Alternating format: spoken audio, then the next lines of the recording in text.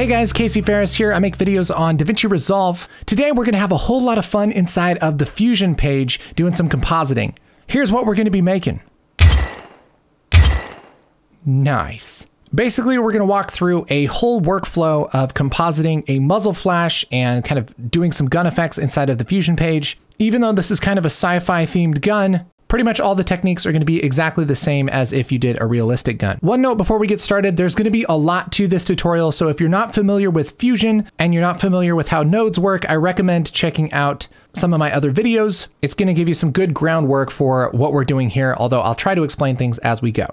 Here we have a shot of something that's definitely not a Nerf Maverick gun, and the first thing that we're going to do is get rid of this color because I just didn't do a super great paint job on this gun that I definitely didn't paint. Right here, pretty much nothing's happening to my shot. All I have is media in, which is just open the footage, and media out, which is render the footage to the timeline. And each time we want to do something, we need to add a node. It's like a little instruction for our little chart here. The first thing I want to do is desaturate some of these colored parts of this gun. So I could use a color corrector and desaturate it, but what I want to do is just desaturate the yellow and the orange, which I can do with a node called Hue Curves. I'm just going to double click on some empty space in here and hit Shift Spacebar. And that's going to bring up my Select Tool menu, and I'll type HUE, and that's going to bring up Hue Curves. I'll hit Enter, and now we have our Hue Curves here. I'll just hold down Shift and drag this in between my two nodes here. That'll connect my Hue Curves. Now I just want to select the orange and yellow parts, which I can just grab on this little chart here, and it's already selected to saturation. So I'll just grab the orangish reddish parts and bring them down, something like that. And we'll see that's definitely doing what it's supposed to do. So something along those lines looks good. The only problem is that I've desaturated my hand as well because it happens to be the same freaking hue. Why? Let's bring this all the way down. So what I'm gonna do is mask this so that it doesn't affect my hand. And I'll do that with a polygon mask, just with my hue curve selected, click on polygon. And now I'm just gonna draw a really rough shape around my hand. Something like this. And now it's just desaturating my hand, which is not at all what I want.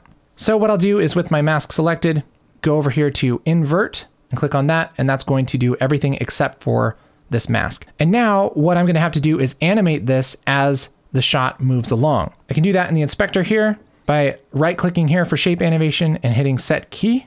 And I did that in the middle. So I'm going to move towards the end of the shot, last frame, and make sure everything's good. I'll just move this over. That'll automatically set a keyframe. And I'll move to the beginning of the shot. Same thing. I'm just really roughly masking out my hand here. And I'm going to go in between each of those keyframes, these little white ticks on our timeline here, and just make sure that it still looks good throughout the shot. And of course, where it's going to get crazy is right when I pull the trigger and kind of shake this around. But we can do a decent job of masking this throughout the shot. And I'm just going to page through every frame and make sure that this mask is over my fingers and not too far up into the gun. The good thing is because we're using that desaturation curve, we don't need to be that detailed with it. We just need to make sure that my hand doesn't get desaturated because that will be a dead giveaway. Looks good enough. And now we have our desaturated gun that isn't a dead giveaway that this is blatantly a Nerf gun, which it isn't. It's an alien gun. So now we got to get to the fancy parts, which is where the gun actually shoots. So let's move to the right frame, which let's call it right there, frame 945. That's where all of this is going to go down. Now, a big part of this is going to be the muzzle flash, which we could use a texture or a stock element of some kind, but really you can go away with quite a bit just by straight up drawing one right here inside of Fusion. All of this is only going to happen for one frame. And so it doesn't really need to be that complicated. So what I'm going to do is grab a background node, just grab the left icon here, drag it down, and I'm going to merge this background node over my hue curves just by dragging the output of my background over the output of the hue curves. I'm going to select my background and make it some cool color. Let's make this one purple. Yeah, nice. With my background selected, I'm going to grab a polygon mask, and I'm just going to draw a very cartoony looking muzzle flash. And I guess you could leave it like this if you wanted to kind of have that, you know, cartoony effect, but something like that. And then I'm just going to soften it out. So this obviously looks pretty bad right now, but we're going to make it better. One thing that we can do to make this better is add a white core to it. Anytime there's like a bright light of some kind, there's a white core and then there's kind of the color that it glows with, right? So let's make a background. Again, we'll just drag our output of the background over the output of the merge, and I'll make this white. And again, add another polygon mask, and we'll just go over this again. But I'm going to draw it a little bit smaller. And there's the white core, and I'll soften the edge. And right now we're starting to see like, oh, it's actually some kind of glowing light thing. I get it. I see what we're doing here. I see what he did there. I'm going to mess with this until I feel like it's good. And even though that looks kind of weird, it's going to look really cool once we're done with a little bit of fanciness. Really what I want to do now to kind of sell this effect is put some distortion on it. Now there's a bunch of different ways that you can do that, but a way that I like to add some distortion is by using a node called displace. I'm gonna hit Shift Spacebar and type DISP, and I want the DSP one right there. I'll hold down Shift and drag that down in between. Now this is gonna displace our entire shot, but then we're gonna move our nodes around a little bit. We just wanna see what's going on here. So right now, if I were to grab this offset and move it around in this displace node, nothing really happens. That's because we don't have a displacement map.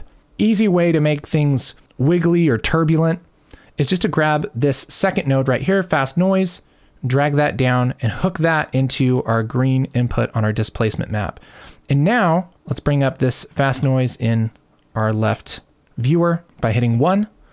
I can adjust the detail and the scale of this noise. And now when I adjust my displace offset and the refraction strength, we'll see it starts to make things wiggly, which is good. So this is a great way to add like heat distortion and all kinds of cool effects to your image. But I'm just gonna pump that up quite a bit, and you can play with the contrast and the noise and stuff, and then that starts to look like a pretty organic thing, right? It doesn't look like I drew that. It looks like, you know, some kind of cool alien thing, which is what we're after. But the problem is that it's doing that effect to the entire image instead of just our muzzle flash. So we can fix that by messing with some nodes. First thing I'll do is just disconnect our desaturated image here, and let's grab these nodes and move them up a little bit because these are just going to be their own thing. Right now, nothing is showing up because we don't have a background for this merge.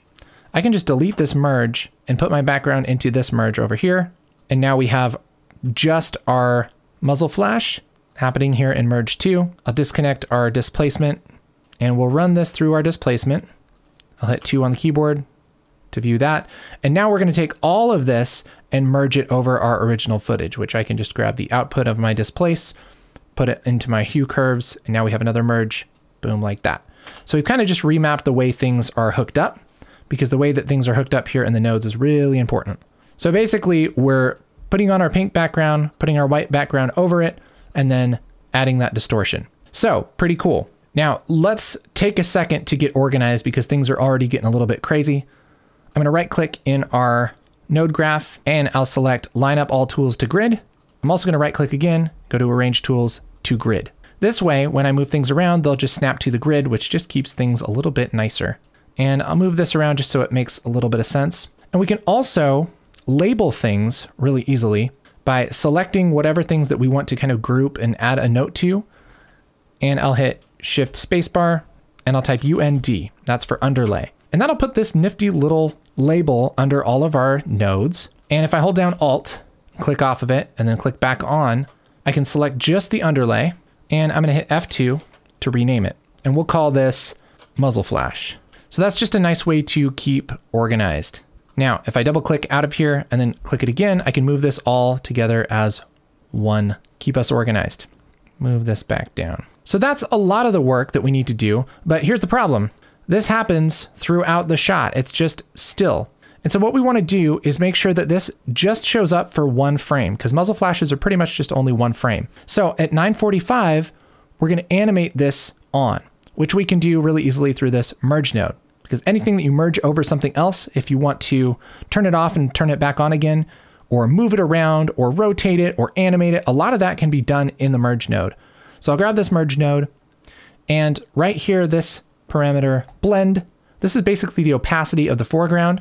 And so what I'll do is on frame 945, I'm going to click on that little diamond. That's going to add a keyframe. So at 945, our blend is at 1, and I'll hit the left arrow on the keyboard just to go to the frame before it, and I'll bring blend all the way down. And then we'll go to the right.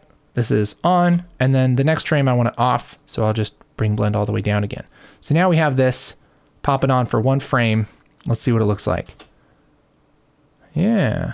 So that's already looking pretty cool, but we can make it better. One of the things that's going to make it better is by animating this part of our gun to kind of move back. That's really what sells this. It doesn't look like just a fake gun that you pasted a muzzle flash over. It actually kind of has some movement to it. The good news is that, again, this can just happen for one frame because, you know, guns move really fast. So what we're pretty much going to do is cut this slide out and move it around so we can just move it back. And then we're going to clone this gun to look like the slide is gone so that we can kind of move the slide independently from the gun. So how do we do such things?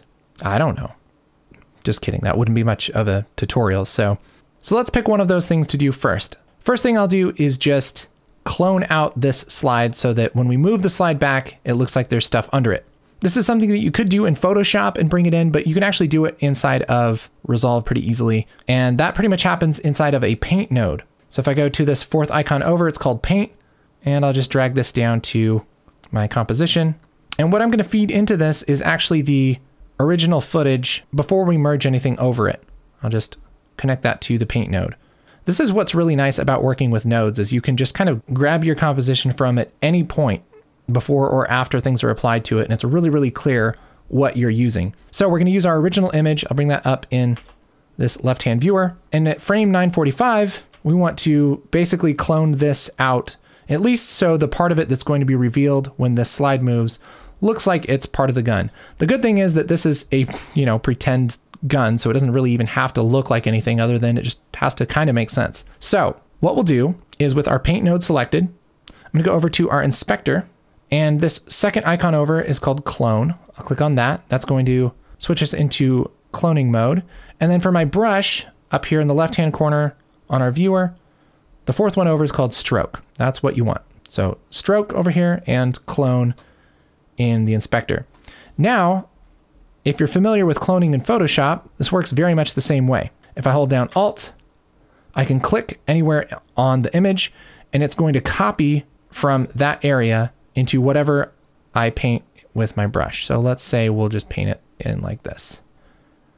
And we'll just kind of get rid of stuff like that.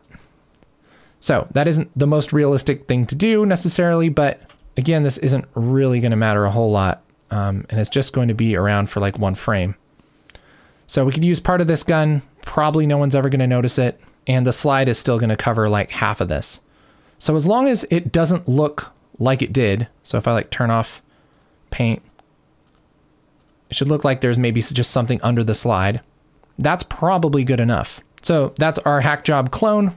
You know, you can take as much time doing this as you want and just paint something in so it makes a little bit of sense. Now what I want to do is put our slide over this and mask it so that we can move this slide by itself. So I'm going to use a node called matte control, and I'll shift select and type M-A-T-T-E, and matte control comes up. This is a node that you'll use to do fancy things with transparency and with masks and everything. It's kind of a way to apply a mask after the fact and not to like an original node. So if I were to mask this footage right here, like with a mask in media in, it would limit it throughout the entire project. And that's not really what I want. I just want to mask part of it for a specific purpose later on down the line. So I'm going to use matte control. There are a couple things I need to switch with matte control. These are really important. Okay. With matte control selected, I'm going to go over and click post multiply image. And I'm going to go to combine up here and click combine alpha. That's all I really need to do. And now it's going to do what I want. So I'm going to take my original footage that's kind of desaturated, plug that into the yellow input of the matte control. That's the background. Then I can mask it. I'm going to bring this up in my first viewer here. Now I can draw a mask around this using a polygon mask. And I'll just do a pretty simple mask around this. It's not going to matter a whole lot if I have it really accurate. But now you'll see I have the mask applied, but it's not really cutting it out. the reason for that is because even though it would make just a whole lot of sense to put this mask into the blue mask input, for matte control, I actually need it into the green input. So I'm gonna grab the output, just drag it into the green input, and now it's limiting it to that mask. I'm gonna soften that mask just a little bit, just a little. And now we have the slide that we're gonna merge over our painted image here. So let's bring that up in our second viewer. We're gonna put the slide over this image. We're gonna do that using a merge node. I'm gonna grab the output of our matte control and merge it over our paint and bring up this merge in our right-hand viewer. And now I can move this foreground layer with my merge controls like that. So we'll do something like this, push that slide back just in that merge. And even though this looks kind of ghetto, it's going to be one frame and it's probably going to look just fine. But here's the problem. If this slide is moving really fast, it's going to be a lot more blurry than this. So I'm going to grab my matte control, which again is this right here. This is our isolated slide. And after that, I'm going to add a directional blur. Shift spacebar, DIR, and that comes up directional blur. And now I can grab the length and just swish that out and adjust the angle to match. I'll make it a lot longer than I normally would so that I can adjust the angle and have that make any sense at all. Try and match the lines that are already on that slide. And then I'll just make the length a little bit shorter, something like that. So that's good. It looks like something's moving on the gun. And now all of this, we can put an underlay on, shift spacebar, UND, click off of it, hold down Alt and click on that underlay, and F2 to rename, and we'll call this slide. So that's our slide. And we're gonna merge that over our existing stuff, just like that. Now, if we go to media out and load that up in our second viewer, the problem is that this is overwriting our muzzle flash. All we really have to do is just mask this so that only this part of the image appears, which with my merge selected, I can just do with a quick polygon mask, just like that. Soften it just for kicks.